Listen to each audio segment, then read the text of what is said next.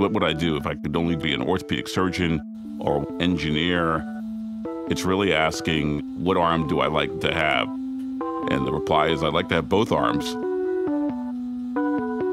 Cato Laurencin has enjoyed a dual career in both orthopedic surgery and tissue engineering. A pioneer in nanotechnology and in polymer ceramics for musculoskeletal regeneration, Laurencin now leads the bold new field of regenerative engineering. My background is that I'm a sports medicine doctor as well as chemical engineer. My interest in patient care really helps to drive my passion for science.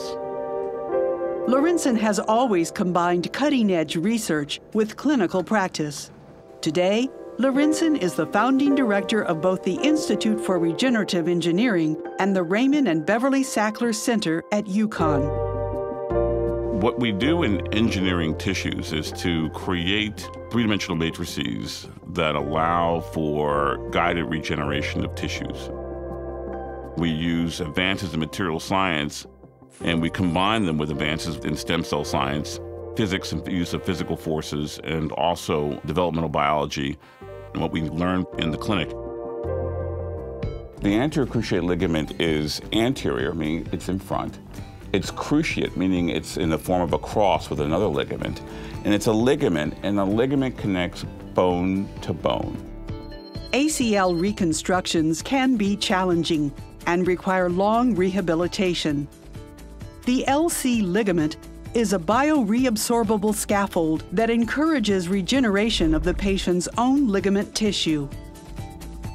Now in clinical trials, Laurencin's invention could dramatically transform ACL injury treatment and improve patient outcome.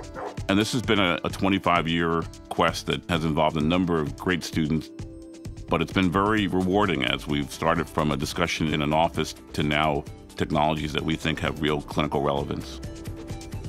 This is a field that really is interested in utilizing advanced technology for next-generation solutions to help our patients.